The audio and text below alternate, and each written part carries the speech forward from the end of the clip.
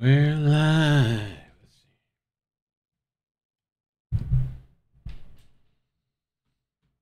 Okay. Vamos a ver. What's up? Good evening. Well, let me make sure the mic's on. Testing. Yeah, mic's on. Good evening. We're gonna watch something here. Gonna give it a couple of minutes for people to join.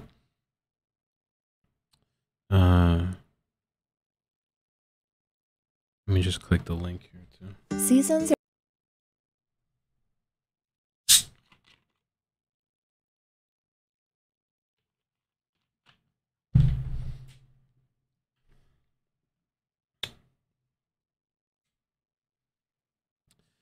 Good.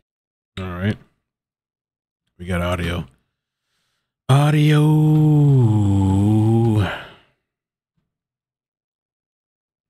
That's amazing. Apparently there's this video that came out. It came out yesterday, but I saw it tonight randomly when I was looking for the West Boys like updates and stuff. And did you guys know that the defense counsel spoke against the prosecution? It was like a 30-minute video, some in English, some in Spanish. And I just thought it was kind of interesting. So I figured we'd just jump on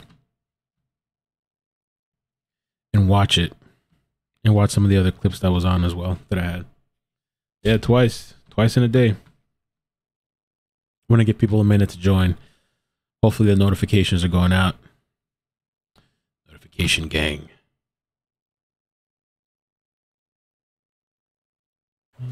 This is an election year.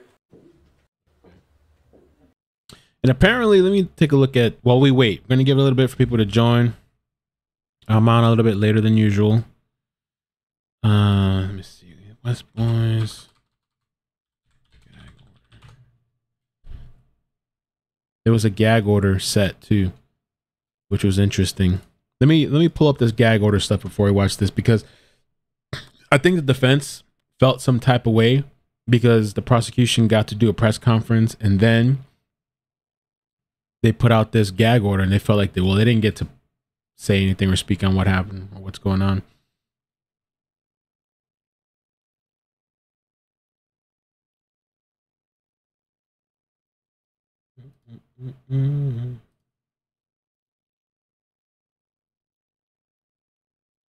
I hope I'm not on the VPN. Oh, I'm on the VPN. I didn't mean to be on the VPN. Teresa, hey, how you doing? Thank you for all you do. Great channel. Thank you for stopping by. Appreciate it.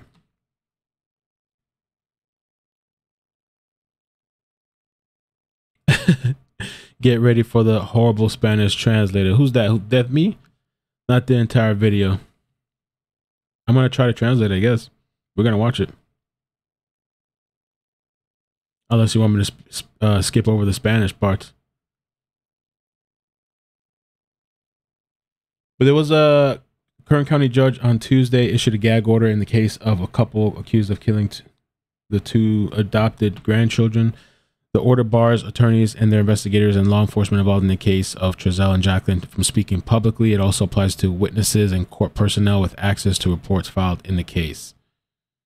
Additionally, the judge, Chad Louis, ordered all search warrants and grand jury transcripts sealed.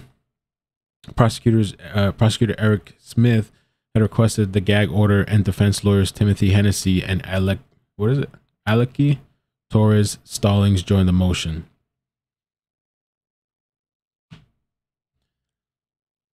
Somebody said, not you. No, not you. Oh, I've done translating before, so it wasn't that great. I mean, we're going to play it, right? I didn't see this. We're going to play it. I figured we can listen in at least to the English parts. My Spanish is cringeworthy. Why didn't they get somebody that speaks Spanish then? That actually fluently speaks Spanish to do it. Hola, ¿cómo estás? Yo estoy aquí, el abogado, representando Trezell y... what's the other guy? Oh, Jacqueline. Trezell y Jacqueline. Hola, gracias. You know those people, right? All right, I guess let's start. The defense counsel are in deep waters. They showed a nervous and weak hand. Really? Really? All right, let's watch it, man. Let's just chill. Chill, man. Late night. 9 o'clock is late night. Emma, thank you so much for the super chat. Appreciate it. Let's check it out here. I was just curious. I was like, oh, I didn't know they spoke up yesterday.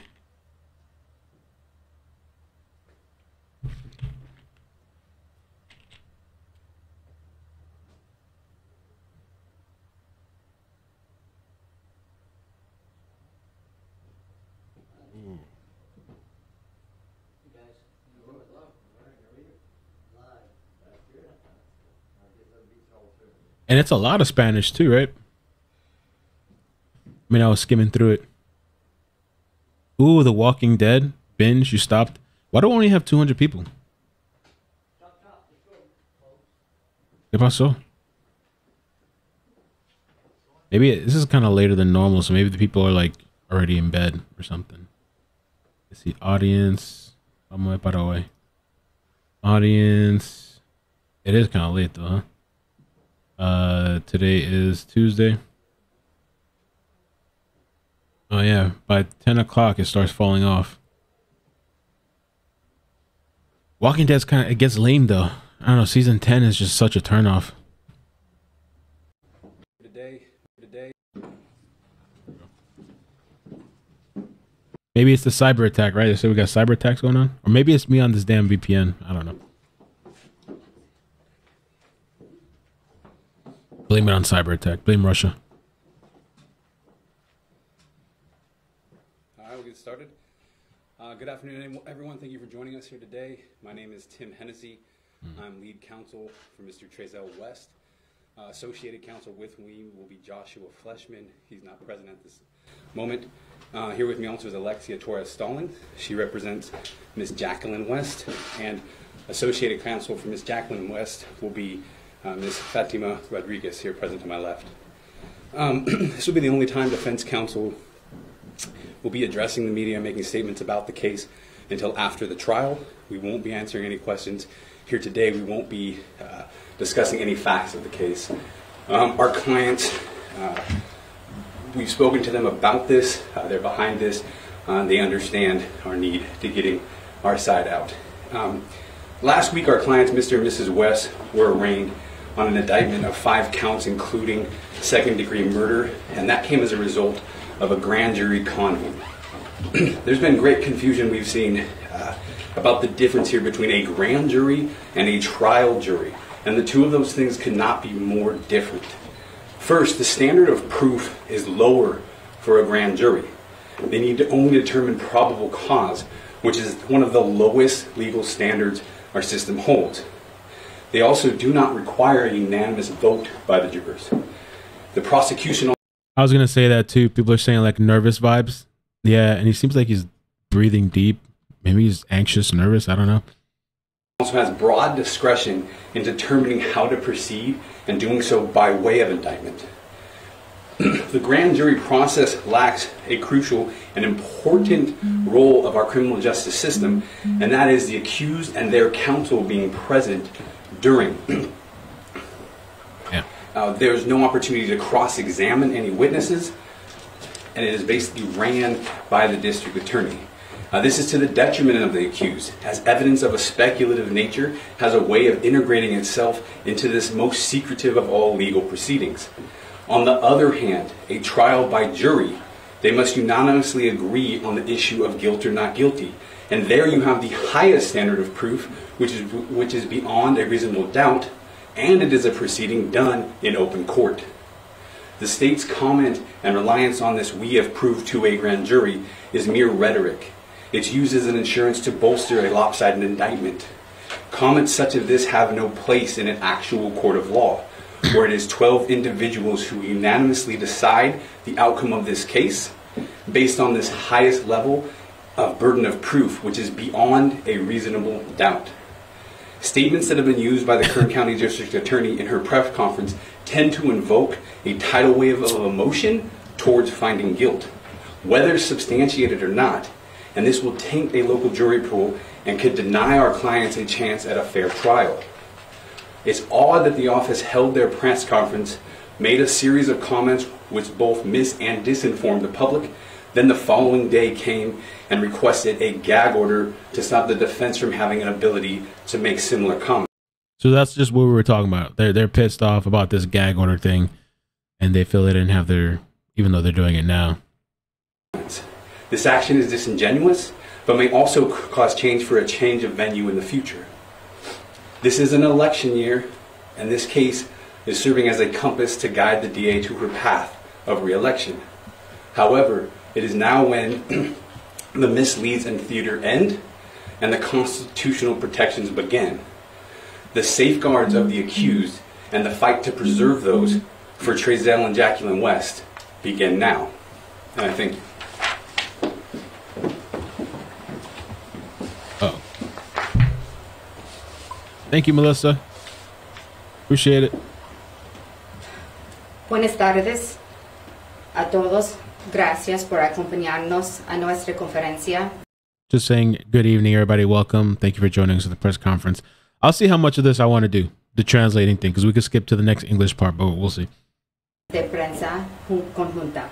Primeramente, me gustaría comenzar presentando a los abogados. Timothy Hennessy, Which introducing the lawyers. el abogado principal para Señor West. Joshua Fleshman, abogado asociado con Señor West.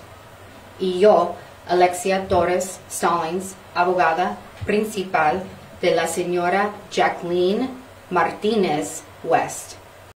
So she's for the Jacqueline, I guess, and the other guys are for Trezell. Fátima Rodríguez, abogada asociado de la señora West. Esta será la única vez que los abogados defensores se dirigen a los medios. So she's basically saying the same thing this guy said. This is going to be the last time that they address the media or whatever, because I guess because of the gag order until the trial's over. De comunicación hasta después del final del juicio. No responderemos a ninguna pregunta hoy después de la conferencia. Avocados. No. Tengo que Yo, who said Vic is saying avocados instead of saying abogado, avocado. Avocados. en cuenta que hemos hablado con nuestros clientes que están al tanto de la conferencia de hoy y tampoco discutiremos ninguno de los hechos relacionados con el caso. Yeah, if she's just repeating what this guy said, then I'll skip to the next English part. Comentarios como estos Okay. no tienen All right. So we're gonna move on. It is kind of funny to listen to, but I'm not gonna torture you guys. Let's just avocado emojis. Let's skip to the next part. discrecional durante el procedimiento. Ayer se ocupa tras su acusación razonable a evocar un ola de emoción hacia la culpable. Creo que la oficina celebrar una conferencia de prensa. Cambio de las West about grand juries. Thank you everyone for being here today. I know you guys can't talk about facts of the case, but can we ask you questions just about what it is that you said, just for further clarification? About grand juries and Yeah, exactly. So, just for like the common layperson, you know, can you explain the difference between finding having probable cause in order to pass an indictment and the beyond a reasonable doubt? Just could you explain that a little bit further? I mean, generally speaking, yes, sir. Right, so generally speaking, probable cause is the standard kind of being used day to day by law enforcement on whether or not to make an arrest. Right? Okay. That is is there a probability something here happened? Okay. Beyond a reasonable doubt is like that probably happened. Mm-hmm. Right? I mean that I don't have my calculator in front of me, but it's the idea that that it is more probable than not that the guilt of this offense has been proven, right? The question is not should or not this person be arrested, and that's where we're at now. It was there enough for these charges to be brought? But the highest standard beyond a reasonable doubt, that's far off. That's so far from where we're at now. But because we hear jury, we hear grand jury, trial jury, there's this general sense to think, well, they must have proven this. This must have been proven beyond reasonable doubt. And that is not what happened. That is not what a grand jury is. A grand jury is a way to bring charges, much like how we have preliminary hearings all day, every day in the downtown courthouse. That's the same thing to get you in the same place. Okay. They're two wildly different things, a grand jury and a trial jury. Will you have a prelim? I didn't know if you wanted me to. Did you want me to answer that in Spanish as well? No, please. No, Please, yeah. no, we're okay. So, la causa probable es el más alto y probablemente Still up in the air. Sense of the timeline. alta de esos, ¿ok? Más alta de probablemente, más alta de posiblemente. Any sense of the timeline when you guys hope to move forward with this trial? Or is it everything still up in the air depending on the information you guys are allowing? That's difficult considering the stage we're at right now, as far as what we know and need to prepare for. I do know that our position, as well as our clients, is to be vindicated as soon as possible. Where do you guys stand on the gag order tomorrow and why? So I can answer that in English and then I'll go back. So we are going to be joining in the request for the gag order for a number of reasons. We do not want more misinformation to be spread before the jury trial. There has been very, very few number of cases that have had the opportunity to have a change of venue granted. I believe that there was one, not recently, but I believe that it came back on the Robert Mistrial trial, I believe was one of them. And so in order to ensure that our jury pool here isn't tainted, we are going to be joining on that gag order as well. ¿Quiere que yo decir eso en español también? Okay. So, nosotros hay una And there will be no del jurado. And there will be no prelim? No, there won't be a prelim because that is what the grand jury accomplished. So rather than proceed through prelim, it proceeded by way of grand jury, which is fine, it's an option, but it is to think that it is somehow superior or has proven more or means more, that's inaccurate. When you guys say change of venue, could you just be a little bit more clear? What do you mean by that? So if we go back to the trial that I cited earlier, that the incident took place here in Kern County, but the attorneys were able to prove in court that a significant portion of the people in Kern County were aware of the case and essentially argued that the jury pool would have already made up their mind had they decided to stay here. Again, these are not granted often, but it is something that we may be able to do considering the large amount of coverage that this case has garnered. So basically it would just be arguing it in a different district type of thing. Right. Same trial, just in a different county. Okay. También para en español. So, en el orden para cambiar el sitio, no hay muchos casos aquí que eso es que cambiar el county, pero es el mismo jurado. And to clarify, are you guys saying the DA went the grand jury route for political reasons?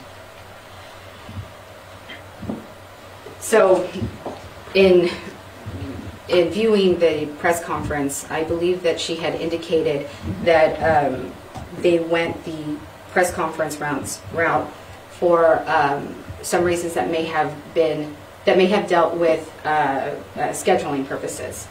Although that can happen, there is also something that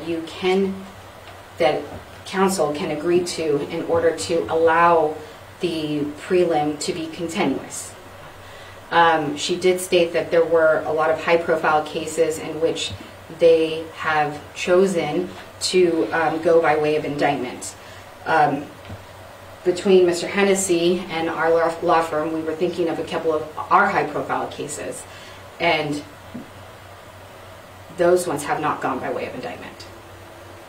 What challenges does this sort of present to you guys? You mentioned you guys have had these kinds of high-profile cases, but what sort of barriers are you guys now presented with? I mean, obviously there's the change in venue.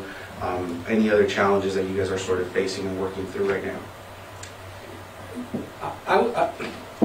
I would say in comparison to other cases, and I think one of the reasons why I wanted to speak today on behalf of Mr. West is the public's response to a lot of this has made it seem like it's a done deal. Like, why would you take this case? Why would you represent this person? He was found by this jury already. And to us, that's detrimental to a defense. That's like the fundamental purpose of this is innocent until proven guilty. And people are telling me, hey, it's a done deal. We saw it on the news. We heard it. A jury found him guilty. They proved it to a jury already. And to us, that's the most detrimental thing. Because this has to be a jury of people ready to sit, listen, do their job, hear the evidence, make a decision. And if the whole community already thinks that's a done deal, no one's going to show up to take this seriously, then we've lost already. And that is the point today, is to make it clear what it is that was done and what still has to be done before you want to convict our clients. Y también cuando leer los comentarios de, por ejemplo, YouTube or... She said them YouTubers. Motherfucker, YouTubers screwing this shit up. No, I'm just kidding. But she's saying the comments from YouTube and media and all this kind of stuff. De la media, también hay muchos comentarios que personas están diciendo que ellos están culpables porque necesitan un jurado, porque un... Why do they need a trial? She's saying that people are saying they're already guilty. Why they need to go to trial? Gran jurado ya dice que ellos son culpables. And so esa es la razón que nosotros piensan que esta conferencia es más importante para correctar los palabras, los estatutos de la fiscal. So they're trying to correct people, trying to come out and say they're not guilty yet. They got to go through trial. Guilty, or I was gonna say guilty until innocent, innocent until guilty, whatever. If you did the normal way, the normal trial, would you still take the case? I'm so sorry, I didn't understand. If they did it the normal way, that than a regular trial, like the normal one, would you guys still defend these people? Yeah. Right. There's still innocent until proven guilty. No, I understand. Yeah, no, and it doesn't matter if that's a grand jury putting charges or a holding order at a prelim. I'd have still taken the case. I just want the ground we're working with not for everyone to understand that we're in the same place that they've been held to answer at a preliminary hearing. Sí, porque es muy raro para hacer este tipo de audiencias. Es raro para hacer este tipo de audiencias. Y también, like my counsel is saying, que ellos son inocentes ahora. You're saying they're innocent. Can you guys confirm if this case is being worked by you guys pro bono? Is that what's going on? It is not. So we are appointed through the Indigent Defense Panel. That is a program that is run through the Kern County Bar Association. And so that is how we have been appointed to the case. And you guys are requesting a change of venue? I think that's something we have to discuss further and see where we're at. I think the concern is that is where we end up, and we'd like to avoid that if we could. It should stay in Kern County. It's Kern County's people. So, but that being said, I think it's something that we are aware of and paying attention to. In establishing sort of like the timeline that you guys are going to be working with here, and speaking to your clients as well, were you guys able to establish when exactly the West moved to California City? I think that that's a little bit beyond the realm that we would like to discuss here today. We definitely do not mind talking procedure, but that's a little bit over what we wanted to discuss. Thank you. You guys also said that there was some stuff that Ms. Zimmer said at her press conference that was like a little emotional, tugging at those strings. Could you talk specifically what were the stuff that she said that really struck you as that?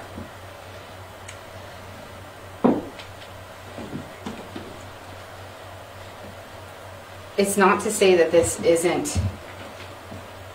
Careful. not and is not going Careful. to be an emotional case. Get canceled now. However, we did believe that there was some phrasing that was used that to a lay person implicates one thing, but to an attorney or to many attorneys implicates another. When we hear stuff like, we proved to the grand jury, they were convinced, they believed, that isn't the standard in which they make their finding. And so to us, it was to more clarify that that isn't the standard. That isn't to say that the grand jury aren't humans and that they obviously can't make up their own mind. It's just that that's not the same standard in which we know the standard to be. And then one last question, just more of like if a person isn't a lawyer. A gag order, when is that implemented? What's sort of the standard that has to be met there for a judge to be like, yes, we're going to go forward with this? Security. I would say the request of a gag order is relatively routine in a high-profile case. I don't think there's anything out of the ordinary in requesting it. I think the only thing that didn't sit necessarily right with us was a press conference comes out and then they want to place a gag order. And I think to us it was like, well, we should also have our opportunity to address exactly what we've done here, how we see it differently. Sure. But other than that, not talking about the case, because the reason why that, and I think Alexia talked about this as kind of the essence here, is we want jurors who are going to sit and hear the evidence, how it's supposed to be presented, let this play out. I mean, this is one of the fundamental things our society has, is trial by jury, and it needs to stay pure and be what it should be, and that be 12 unbiased jurors listening to the evidence, making a decision. The minute that starts to seep into the jury pool and things change, that's what our concern. We just want to get it now. So that's why tomorrow we would agree with the gag order. Mm-hmm. There is currently, also a lawsuit that the county has placed on the West in regards for. Are you guys sort of going to tackle that lawsuit as well? Are you guys going to represent them on that litigation as well, or is that going to complicate this for you guys a little bit? So the answer to that right now would be no. It was my understanding that the lawsuit, the civil lawsuit, is filed by the biological father. There's another one. So the county, the West, are facing like a child support lawsuit, I believe, for the other children. Okay. So there's the biological one, but then there's also the one by the county. And you're not referring to a dependency issue? It is the dependency one. Yeah. Okay. Then in that case, we do not represent them in that particular matter. They actually have other attorneys who have also been court-appointed through the Indigent Defense Program who represent them in that matter. That is not to say that we aren't working together. It's just that we aren't representing them on that matter. All right, with that, we're good. Okay, thank you so much. One last question. Should tomorrow's motion for the gag order, should it be denied? Would that change your guys' stance, or do you think it would change your client's stance on further commenting on the details of this case? Like you mean, like sorry, public, in the beginning you said that this would be, at this time, the only time you plan on addressing media and questions regarding the case. Tomorrow, should the gag order be denied and details come out before the trial or throughout the trial, would you guys consider readdressing media at that point? So I think that at this point, if the prosecution and the defense are going to be joining in that motion, I don't necessarily see it being denied. The reality is that whether or not it is or is not denied, it would still be in our best interest to at least just wait until the trial. We don't want to use the potential motion for change of venue as a sword and a shield. We want to be able to articulate that motion if necessary and have it granted, again, if necessary, not by our own doing. So I think that regardless if it were or were not to be granted, we would still be abiding by the silence until the end of trial. This agency you're talking about, did they come to you or did you go to them to take on this case? The agency. The indigent defense panel, it assigned us. I mean, we were available for appointment. It did, but I will note that we are asked if we would like to take on a case, specifically Mr. Hennessy and I, and we did choose to take this on. Sorry, and just to go back again to the change of venue question, you guys did say you guys have to discuss it a little bit further as well. But what would it depend on to motivate you guys to ask for a change of venue? There are specific specific factors that we have to look into, that we actually have to do research on before we could bring that motion to court.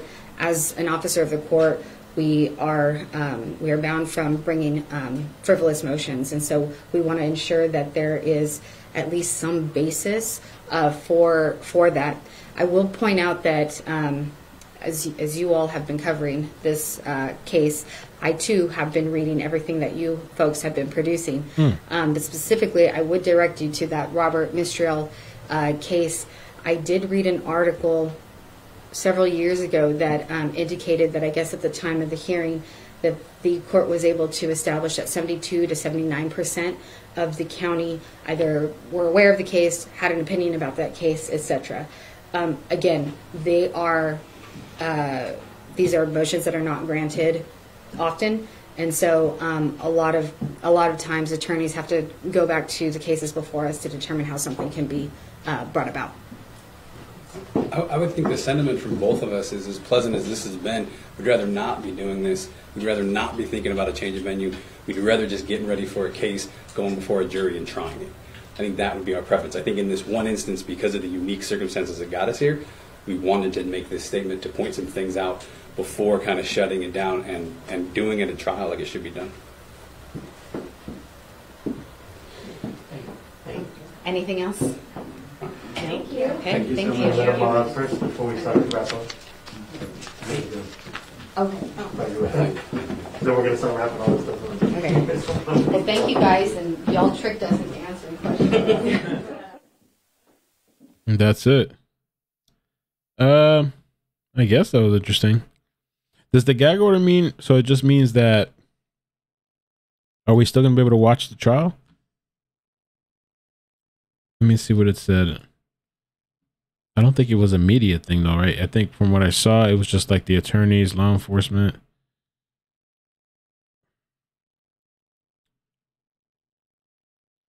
The gag order was set prohibiting investigators and law enforcement from publicly speaking about the case.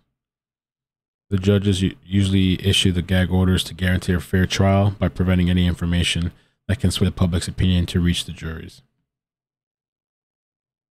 In this case, the gag order applies to investigators, police, all court personnel, and anyone with access to case file.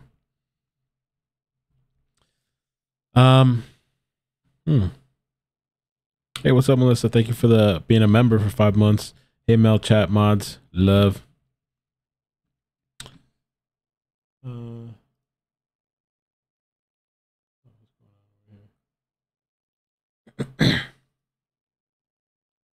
Wills, W-I-L-L-S. Keisha Stevenson, K-E-I-S-H. We could watch some of these clips. I haven't seen this yet. Probably going to call it soon, though. I don't want to be up too late, but this was from March 1st. The biofamily thing. A-S-T-E-V-E-N-S-O-N. And Rosanna, can you remind me which of the boys you're related to? I'm related to Orson, which is classic. I'm the bio cousin, and but you know they're both my cousins. You know. Absolutely.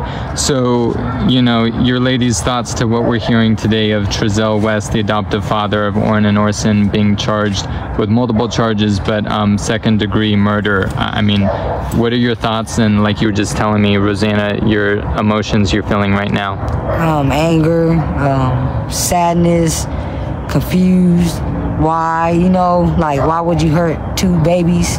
Like, it don't make no sense. And you know, it's a lot of emotions going on right now. Like, you know, we knew this, we felt this, but, you know, we did everything we could, spreading the awareness, keeping it out there, and we just want to thank everybody for that, and, you know, thank you, Keisha, for doing the shirts, and just having the awareness. That's the most important part of just this whole case is, you know, keeping it out there, because if we didn't, they would have got away with this.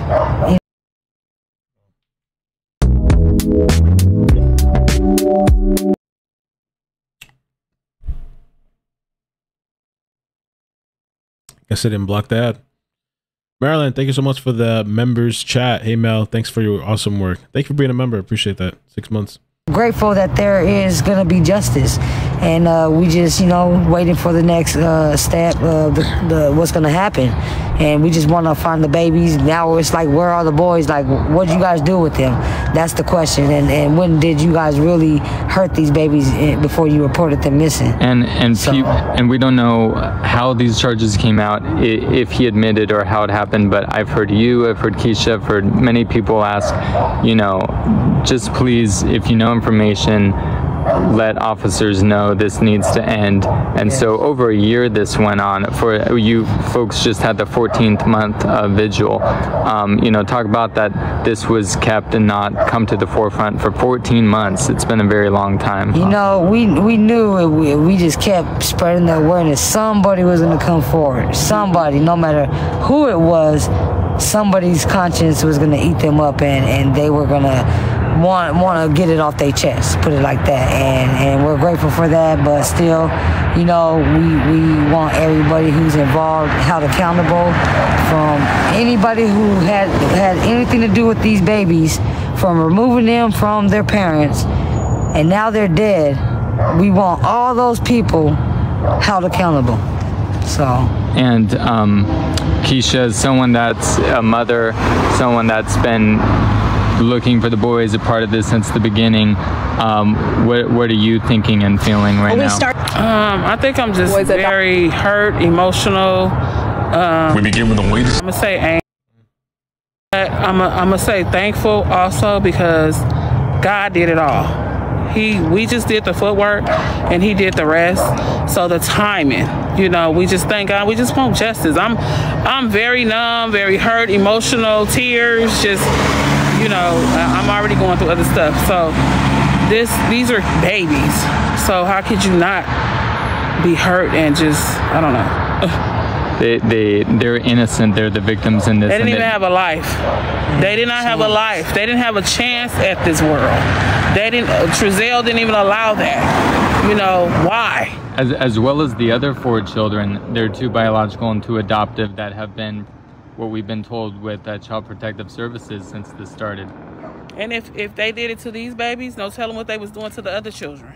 Man. You know, no telling how other children that they done had, you know, what they did to them. If you did it to these 2 little boys, what did you do to your own children? And what were you saying, Rosanna, of as far as what you're hearing about Trezell? Is he or is he not? Does this mean he's being arrested? All I can say is I know that 2 murder, second-degree murder charges, right? Yeah. Were filed, and then all the other charges that followed along with it. Falsely something. And falsely reporting, I guess, the emergency call, which was the day the biological mother, I don't remember too much. I think the kids were taken away because supposedly, I think when she was pregnant, she tested positive for THC. I think it was. And then I don't know what happened after that. I thought that's what the story was with the bio mother. I don't know, and I don't know about the biological father either. I'm not. That's a good question. I don't know what happened with the bio father. Most likely the 21st, because he reported them missing, which was a lie, and we all knew that from the interview. So yeah, it's a lot. You know, it's a lot. Like, I just want to thank the girls behind the scenes, because nobody ever really seen them. Right. But man, them ladies are amazing. Like, they really did their investigation, and everything they came across was facts. Right, facts. And we sent that over, and whether the investigation took it serious or not, we look back at it now and it's facts. It's all coming together. The pieces to the puzzle has, you know, we found the last piece. And that was the person who came forward. And the family has not been notified by law enforcement, Bakersfield Police yet? We haven't. We seen it. My sister actually called and said that. Oh, I see you guys saying something about a leg injury. So I think I heard of that too. Did one of the kids have a leg injury or something? That was questionable. Broken femur also? Really? Yeah, it's like so way back. I don't remember. I actually made a video that I never released. I'm kind of glad I never released it. Because I was looking at that whole situation kind of funny a little bit. That past situation.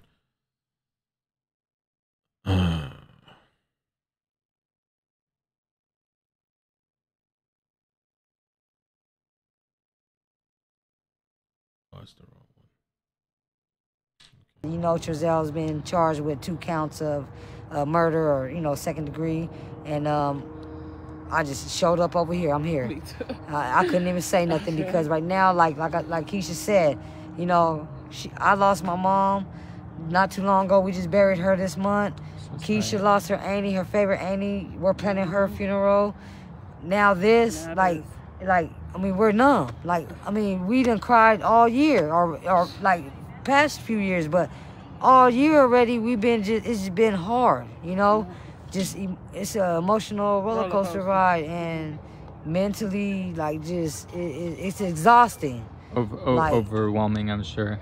Yeah, and very. And are you ladies, like, how long are you planning on staying out here, and are there others coming? Honestly, I'm looking around because I'm waiting for that RV to pop up. I don't even think they're gonna pop up over they're not gonna be close over here. They're out in the boondocks somewhere. They're not gonna come. They're hiding. So what they need to do is get these drones out there. I'm gonna help the BPD. Get these drones. Get people with drones to help y'all.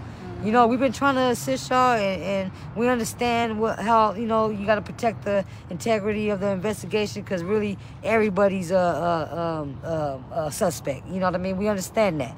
But we're not giving up, and we will find them. And if we have to get our drones out there and our people out there that's been doing this, and to help you guys out, that's what we're going to do, because we're not trying to step on the case all over the case. We're trying to help y'all get justice, you know, and get the answers that y'all need, and we want to. That's it. You know, we ain't trying to do nothing else. We want the truth, and we want our babies.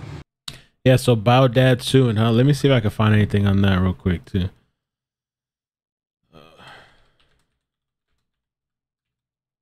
The city or whatever.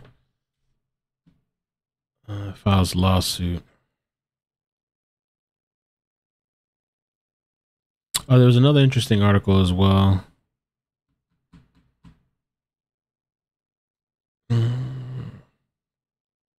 The suit alleges Child Protective Services negligently and wrongfully placed Orrin and Orson with people outside of friends and family, which ended up being Trezell and Jacqueline.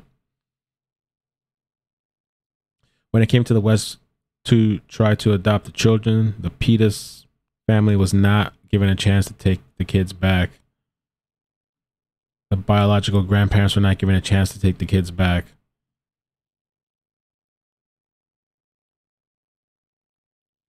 Castillo, legal representative for the Pettis, says that there was some initial allegations of abuse for Orrin and Orson in 2018 when CPS took the boys from the family.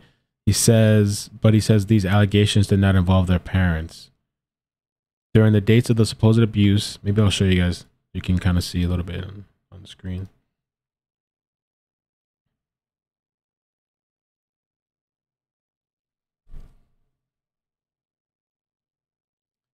During the dates of the supposed abuse, the parents weren't even present, Castillo said. This is when the kids were visiting other family members. How and why CPS decided to take the kids out of the custody of the biological parents based off of that is a bit of a question mark. So I don't know what really happened then. He says after the boys were taken out of the family's custody, Brenda contacted CPS multiple times, letting them know she'd be more than happy to take the boys. Castillo says CPS ignored her request. What better place to place them than their own biological grandparents, or second best alternative, a family friend who was willing to take them, or somebody who was both familiar with the boys and the boys were familiar with them, as opposed to putting them into a constrained foster home.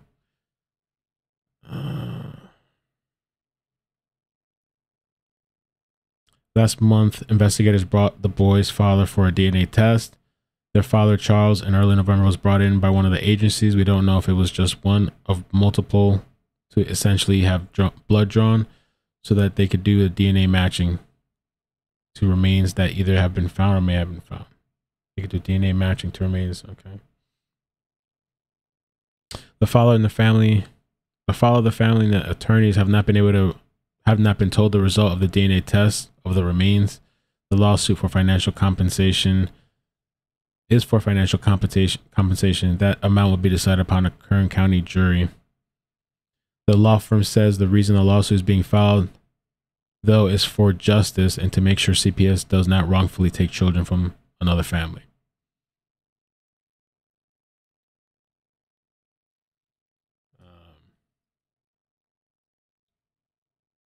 To be found like their bodies, we want to give them a proper burial and lay them to rest the way that they, you know, the way that they should be laid to rest, not in no damn desert or wherever they did with them. You know what I mean? So we want them to tell us where they're at. So I was just gonna ask you, you're mentioning some what other questions that still come to mind that you still have? Yeah, bodies. We want their bodies. We want their bodies. Yeah, I don't know about remains. I mean, I know the boys haven't been found, but this particular article, remains, this was from December 22nd, 2021. So yeah, I don't know what they were taking the DNA for. It says the father, the family, and the attorneys have not been told the result of the DNA test of the remains. It doesn't elaborate what remains.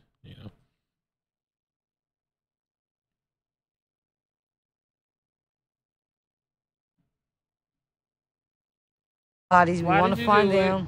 When did you do it? When did this happen? Yeah, because before you reported it, because we know it didn't happen the 21st. We know that was a lie. It happened way earlier. You know what I mean? So when and why? Like why? Was this your intentions to get them? Is that why y'all wanted them? I mean, I don't understand. And the thing is that nobody really thought. Authorities were digging in the backyard recently. That, you know, 2 little black babies will go this far as people following this case. You know, we all know that. It's all out there. You know, that's been questions asked about the babies. How are you talking about back then?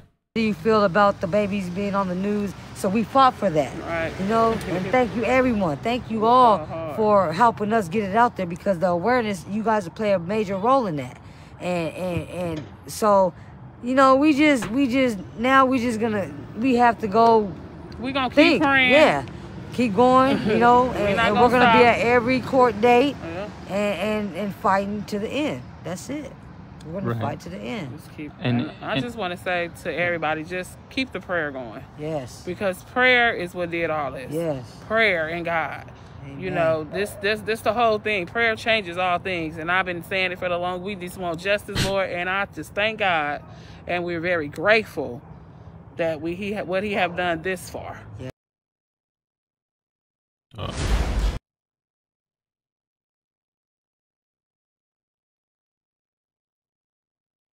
Give it a second.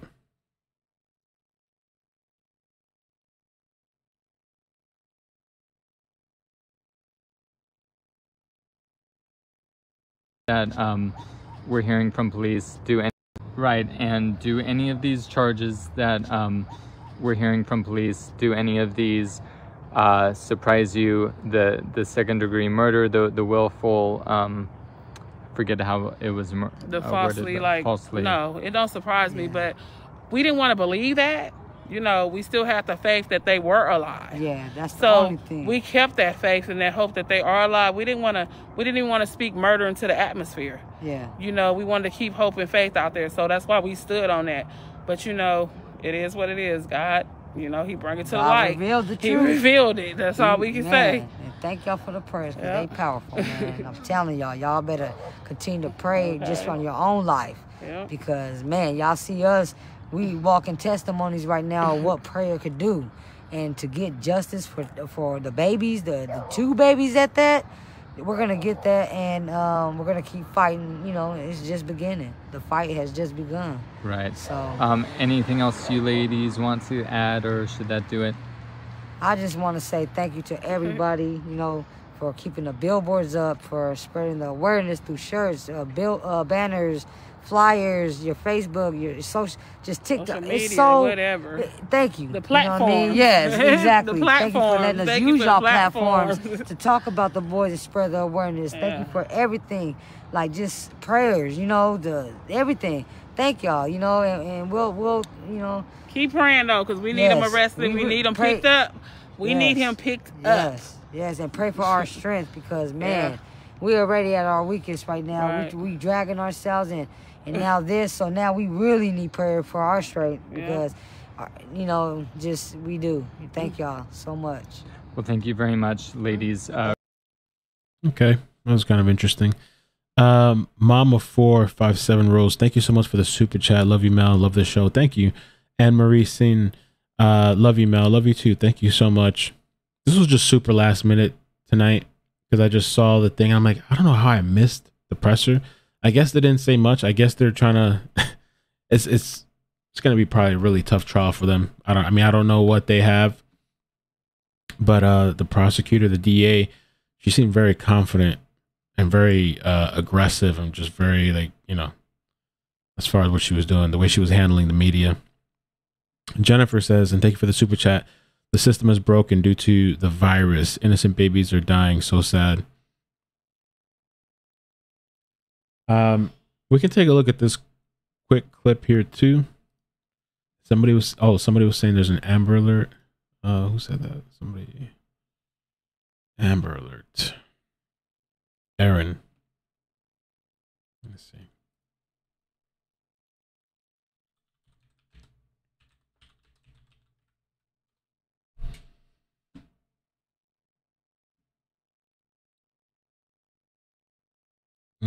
That's kind of weird. I know I should play this clip before going to the Amber Alert. Oh, this is weird. It's pretty quick though. Let's just stop for a second. What's going on here?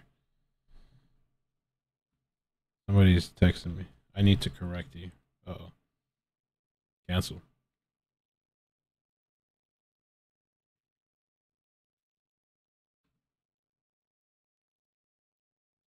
Let's see.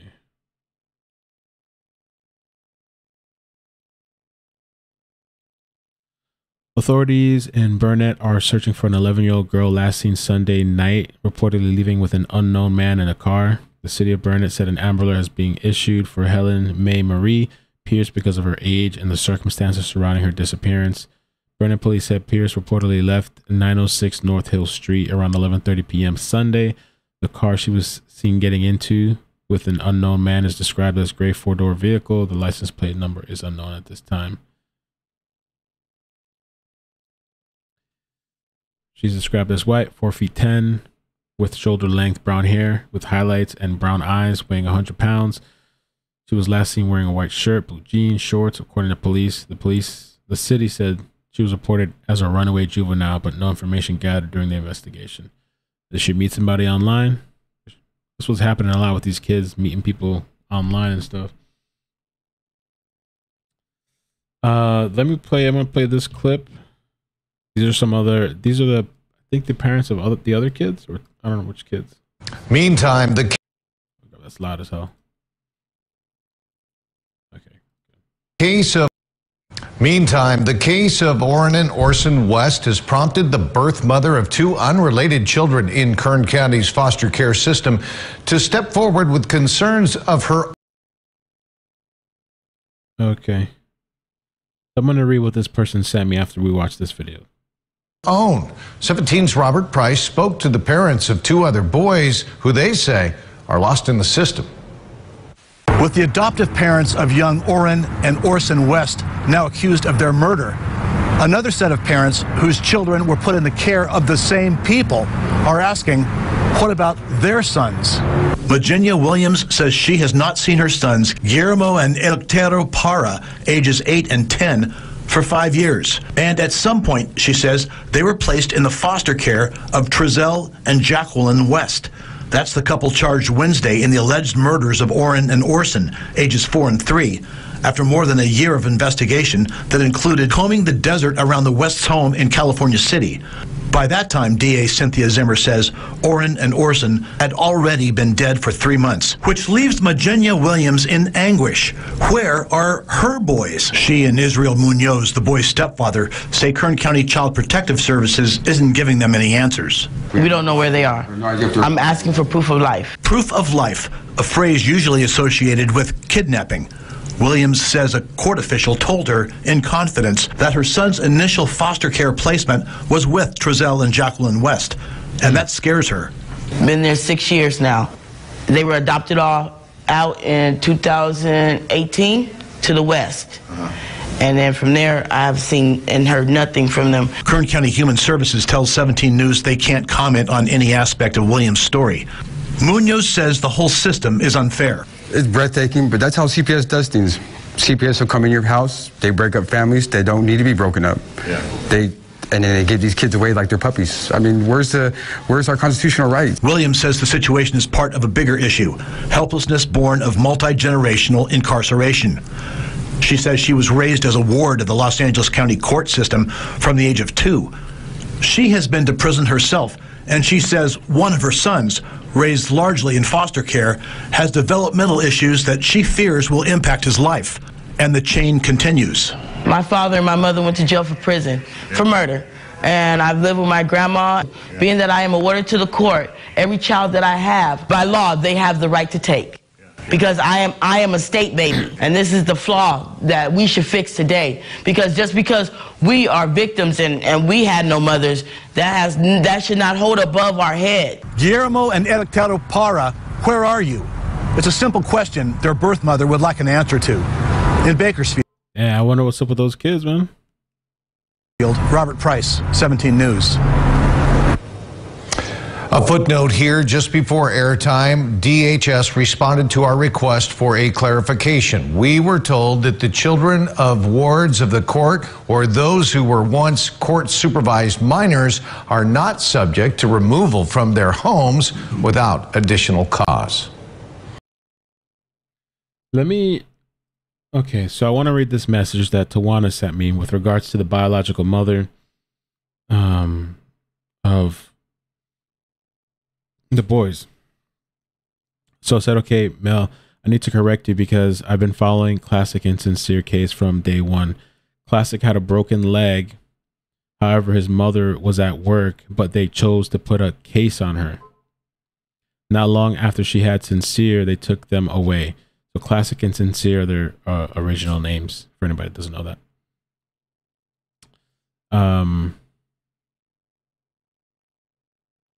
While Ryan, which is the mother, was completing her court-ordered classes, the judge told her she could not smoke even though she had a prescription. She had visits with her boys while they were with the monsters, and within a year they were allowed to adopt them. They did not let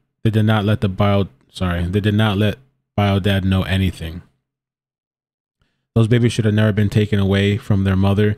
If you want to know anything about this case, I can give you facts. Roro, the female cousin who has been the spokesperson for the family since day one, is the Bio Dad's cousin. He is only biologically a Classic dad, but he claimed Sincere also. Oh.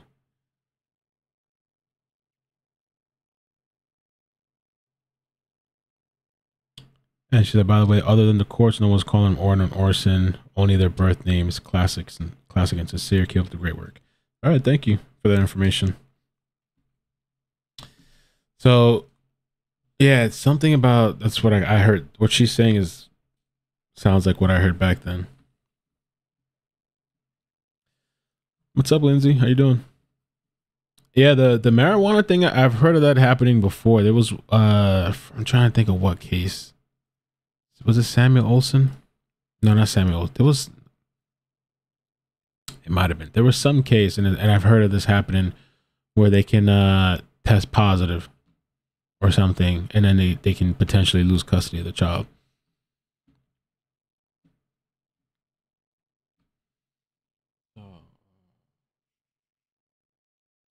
Trezell and Jacqueline West, the adoptive parents of Orrin and Orson West, appeared in court today for the first time.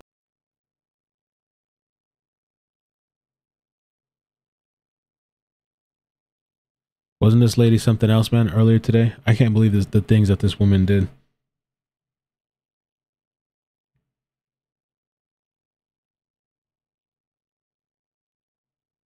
Wow, I'm surprised that video. Yeah, isn't it really expensive to adopt children? What exactly did this guy do for a profession?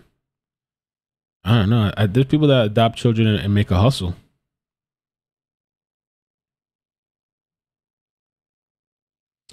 Roro, I have seen her from the beginning on this whole case too. She's not somebody that just came randomly out of nowhere. Like she's been, I've always seen her around.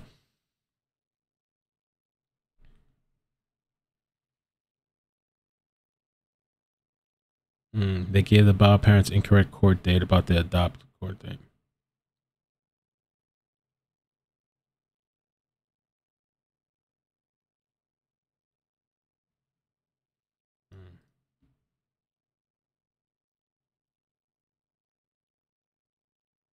That's bonus. Let me see. I guess that's it for now. I was thinking of what can't remember his name. Tell me about this UFC fighter. We'll see what we cover tomorrow. I just kind of wanted to touch on that a little bit just to see what was going on, what the defense had to say.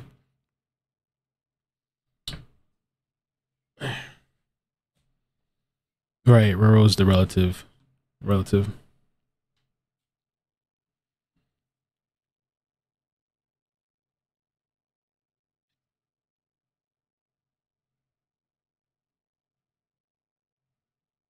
Yeah, I don't know.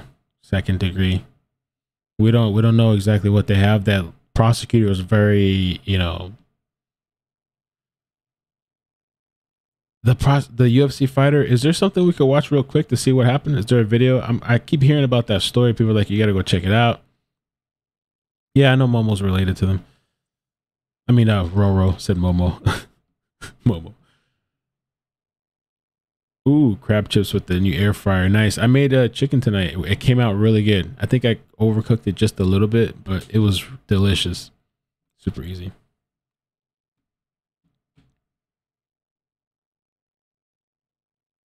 Free Kane. So what happened with the UFC thing? Or should we just do that in a separate video?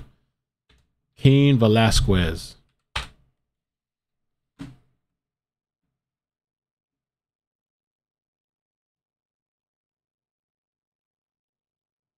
So he took matters into his own hands. Vigilantism.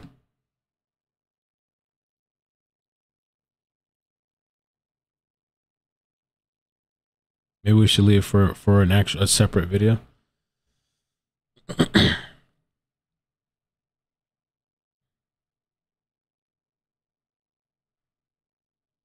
I'm telling you, you guys get the air fryer. If you've never tried it, it's amazing. And it's super easy to do. Shot a dude that was touching his kid. Oh, wow. Let me see if I can find a little news clip. We could touch on it a bit. Just to kind of, for people that are wondering what's going on, you know.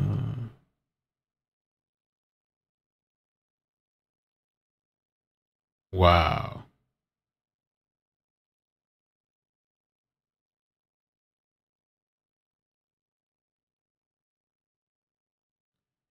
Apparently there's a video of it too.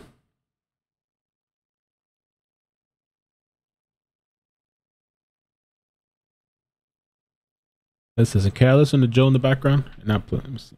Dubious circumstances how I got the call, so my very condolences to Daniel unfortunate. Cormier. Daniel's mom passed away, and Yeah. very unfortunate. You know, Very and this unfortunate. is such a crazy week because the Cain Velasquez story just came out, and we were having that conversation, and you know, fuck, man. That's a heavy one. That's the heaviest. His 4-year-old daughter was allegedly molested by this guy, and you could only imagine the rage. The fucking rage that must have been going through that man's mind. I mean, I get it. Apparently it was 100 times. I don't know how they know that, but that's what's 100 circulating. And as you say, one time, when you hear that this potential has been going on for God knows how long. Yeah. And he's got a little daughter, man. She's 4. She's a tiny, little, cute little adorable girl, and it's just. And what does that do to her head to have that happen 100 times? How do you can't erase those memories? It's so sick. Yeah, I mean, it's beyond sick. It's beyond sick. That guy deserves everything what Cain did. Well, Cain actually got his father, didn't he? Yeah, not the actual unfortunately. guy himself. Yeah, sadly. I mean, my only wish is that he did it with his hands. My only wish is that he just ran that car off the road, pulled that guy out of the fucking car, and beat him to death. Fuck you. And even that would have been too good for him. Yes. It would have been, you know. It would have been, yeah. I mean, that is a sickness. There's certain sicknesses that people have, that human beings have, sicknesses of the mind. But that one, the molesting, like a fucking baby. That's a 4-year-old's like a baby. The molesting children is the sickest of all of those sicknesses. And he's never going to get better. No, I just don't think they do, man. No. A reformed pedophile? Is there such a thing? I don't know. believe so. They say the recidivism rate is way high. It's really high. What is Google that. What's the recidivism rate for child molesters? What does that mean, Joe? Oh, sorry. They removed the GoFundMe. Using these big words on me. I use them wrong all the time. Don't worry about it. What is it? Recidivism. Recidivism. Yeah. That's a new one. I've never heard that. Oh, okay. I don't have a bad vocabulary, but that's pretty good. I like that. It just means you go back to your old ways. You go back to offending. Yeah, I think it's just a legal term that they use for recidivism for criminals. Yeah. It's got to be very high. It's got to be. I think it's very high. I think it's like in the 90% or something like that. So they shut down the GoFundMe? Another answer. It's but again, it's but how would you know that rate anyway? Because it's not exactly like, because they catch them. Well, they catch them again. Sometimes. Yeah. Right. Sometimes. You they know don't what I'm catch saying? them. Yeah. That's what I'm talking about. Yeah. They're not exactly forward with that information. It's just a sickness that's been going on for since the beginning of time. What is you got? You got something here? I found a couple of different things. This might be the best answer there. And on top of that, it's to say sex offenders though. So the only thing sex offenders could be rape. It could be anything. I know a guy who got charged with a sex offense crime because he was taking a leak outside. Oh, really? Yeah, he's taking a piss outside. That's crazy. Let's take a look at this clip. So there's this UFC fighter, right? His name is Cain Velasquez, and apparently his daughter was being molested. 4-year-old daughter.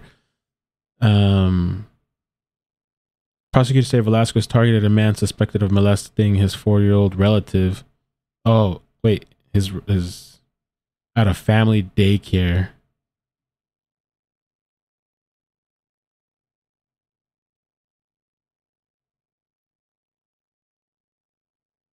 The fact that Cain is locked up and his daughter's abuser is walking around for what? I'm confused. Let's listen to this. Shows what appears to be MMA legend Cain Velasquez chasing after the man he allegedly shot. You can see the black SUV chasing that truck. Inside the truck was a man accused of molesting a family member of Velasquez. Now, Velasquez is facing attempted murder charges, and he made his first court appearance today. Here's NBC Bay Area's Robert Honda.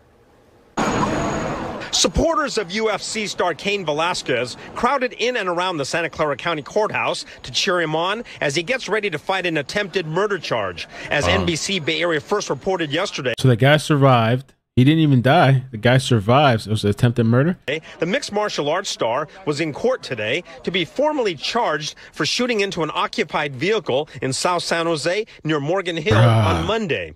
This is exclusive video captured on a cell phone camera showing what appears to be Velasquez chasing after the vehicle, which seems to show bullet holes and dents on it. According to court documents, Velasquez rammed the vehicle with his own truck, then while driving, fired a gun aiming at this man, Harry Goulart, who was out on bail after being... Looking like a weirdo, too. Charged with molesting a young child at a San Martin daycare center. The documents confirm the child is a, quote, close relative of Velasquez. Galart's stepdad was ultimately shot in the arm and treated for a non-life-threatening injury. Galart's sister, who was also in the vehicle, identified Velasquez as the gunman. He was later spotted by police and arrested without incident. And it's unfortunate that he took the case into his own hands rather than waiting on the criminal justice system. In court documents, investigators. Yeah. Look how that's been working out, right? Waiting on the criminal justice system. I mean, I'm not saying, I'm just, I mean, who's to say what anybody would do if it's their daughter or family member, 4-year-old? But look how waiting on the system has been working out, and waiting on CPS and also the BS, right? Investigators say Velasquez followed Galart and his family from their home before the alleged attack. Police recovered a legally registered .40 caliber semi-automatic handgun in Velasquez's truck that had been fired 3 times. Multiple bullet casings were also found at the scene. In court, Velasquez, through his attorney, denied all allegations. His supporters say they plan to be a constant presence during any legal proceedings. It's all about let's right now focus on getting him out on bail. That's what our focus is right now for him and his family. Robert Honda, NBC Bay Area News. The arraignment was put off until Monday. At that time, Velasquez. That's crazy, man.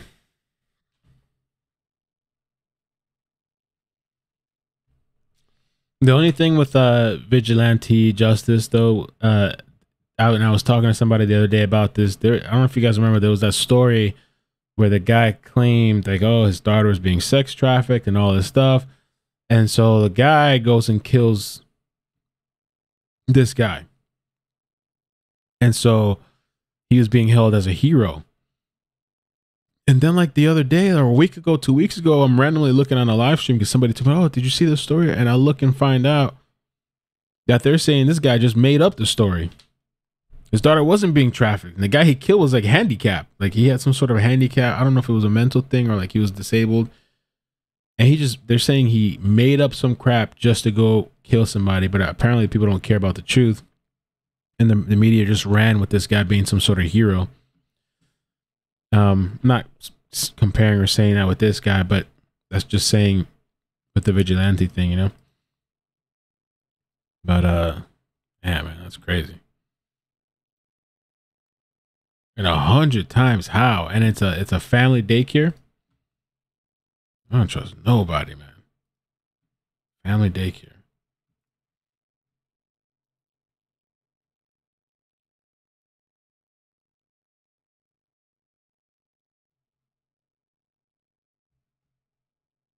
And so what I saw too, and I wanted to show you guys real quick, is that apparently the judge is afraid or something. They just posted this an hour ago. They would afraid that I guess they're gonna come after him, saying that let's see, judge involved in Cain Velasquez attempted murder case seeks protection. Sources. This might be an interesting case to follow too. Tonight on the Cain Velasquez case, tonight we've learned one of the judges might be concerned about safety, and extra security has been provided for that judge. NBC Bay Area's Damian Trujillo. That dad pimping his daughter, selling her photos. Is that what he did? Is that the same case, Jazz, or something else? Is that what that guy did? Oh, it's a different story. In San Jose with a story you'll see only on NBC Bay Area. Judicial protection is nothing new in Santa Clara County, but it does not happen frequently. Certainly, the Cain Velasquez case has stirred up a lot of emotions. Supporters of Cain Velasquez have been a constant sight anytime the former UFC champion is in court. All have been peaceful so far, but what's been clear is their disagreement with rulings by judges to keep the MMA star in jail. That's the same one? No. No freaking way. So the dad himself was the one doing that stuff. We might have to look at that story one day too.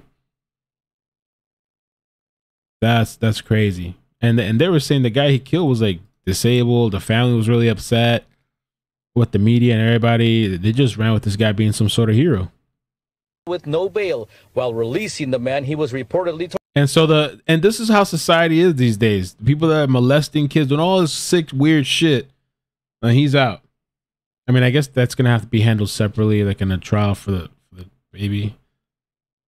Wow. In jail with no bail while releasing the man he was reportedly targeting, accused child molester Harry Goulart on his own recognizance with no bail. It's all about let's right now focus on getting him out on bail. That's what our focus is right now for him and his family. Velasquez's attorney, Mark Garagos, added his voice to the crowd yesterday.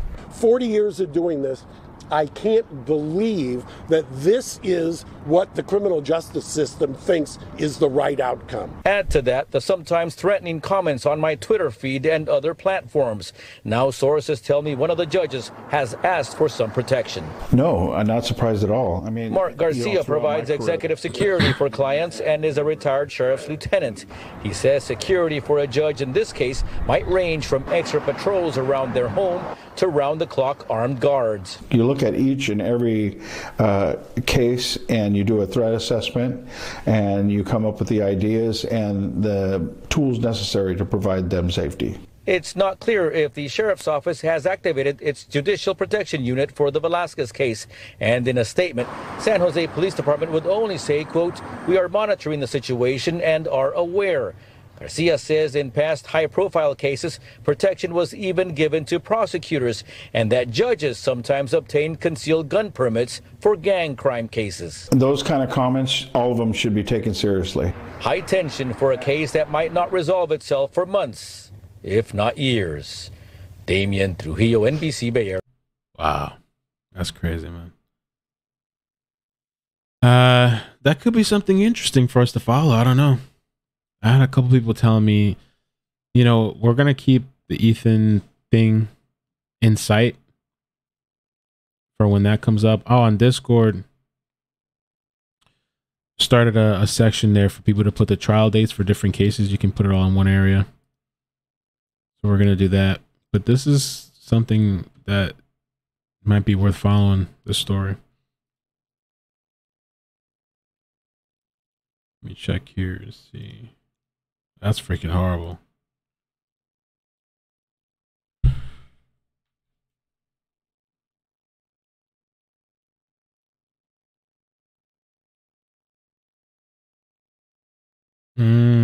That's why the law says that's why Joe Rogan said, I wish he would have did it with his hands, beat him to death.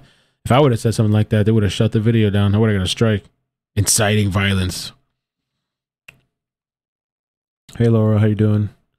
Hey Molly, Cicely, New York, what's up? Anne Marie, Lucas, Panda.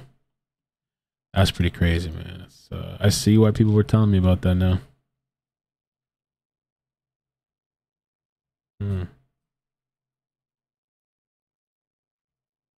You can't trust nobody, man. Even family. You gotta be careful with family, friends, people in your house and shit. Bunch of weird people, man.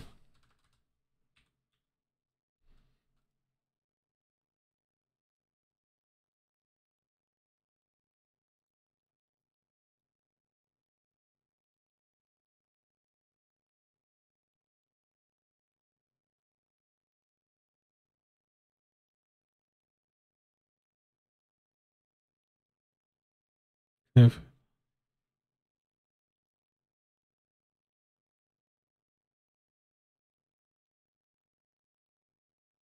I don't know,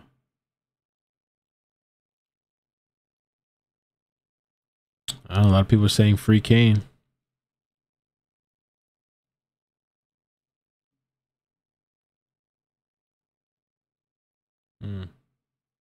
All right. Well, I guess I'm not gonna push too further so I can wake up early. But I appreciate you guys joining me for the late stream. In Russia, men aren't allowed in the delivery rooms due to potential kidnappings. Really? Men are allowed in the delivery rooms.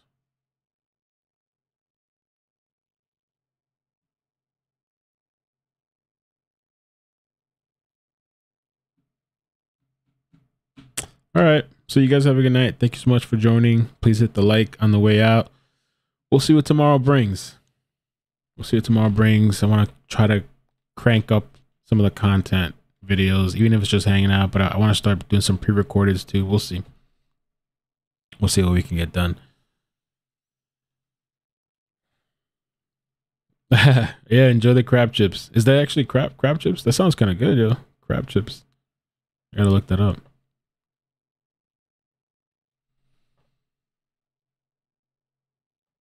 Yeah, there's a lot of craziness going on out there, man. Better just go out, go wherever you're going, and come straight home, A to B. I love you too. Thank you. All right, you guys have a good night. Peace. Take care. Adios. Seriously.